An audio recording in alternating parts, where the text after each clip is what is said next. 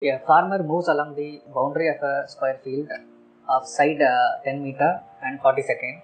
Now I am taking a square field and this is A, B, C, D, and the square field size is equal to 10 meter, 10 meter, 10 meter and 10 meter. So, and I am taking the A as the origin.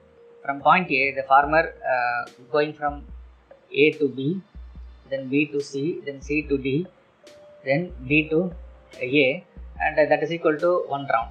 This is equal to one round. For completing one round, he takes 40 seconds. So the total distance here is going to be 10 plus 10 plus 10 plus 10. It's going to be 40 meters. So to cover 40 meters, he takes a time of 40 seconds.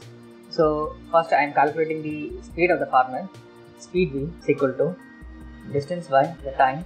He covered a distance of 40 meters in a time of 40 seconds. So on dividing, I am going to get 1 meter per second. So the farmer is traveling with the speed of 1 meter per second.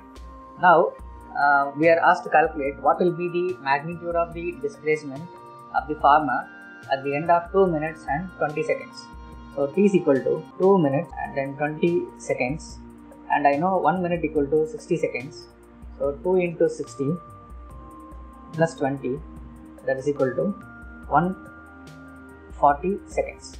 Now let us calculate the total distance covered in 140 seconds. Now I know the timing. So what is the total distance covered in 140 seconds now? That I am going to calculate. So I know the distance covered in 140 seconds, that is equal to velocity into the time. Velocity is equal to 1 meter per second and time is equal to 140 seconds. So I am going to get 140 meters, and then I am writing distance covered in one round, and that is equal to, because one round means 10 plus 10 plus 10 plus 10, it's going to be 40 meters.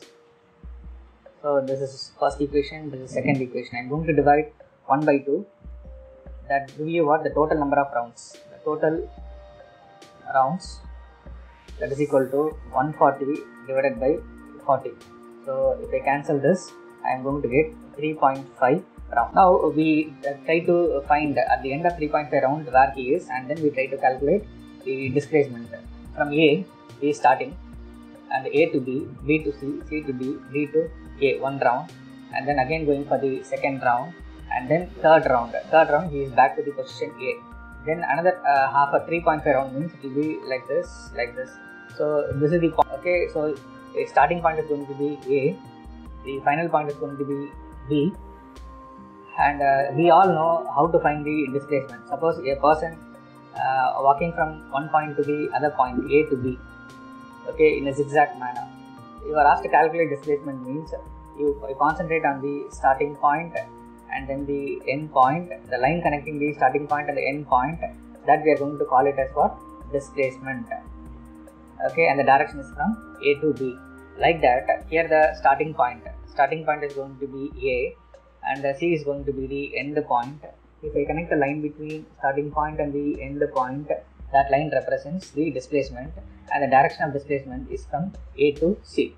So I am taking this right angle triangle ACD separately. A, C, D, I am taking it separately, and then 10 meters, this is 10 meters. I have to calculate what is the displacement. AC I have to calculate. So in order to calculate this, I am going to apply the Pythagoras theorem.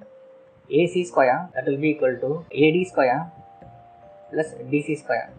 So that is equal to AD square equal to 10 the whole square, and DC square equal to 10 the whole square.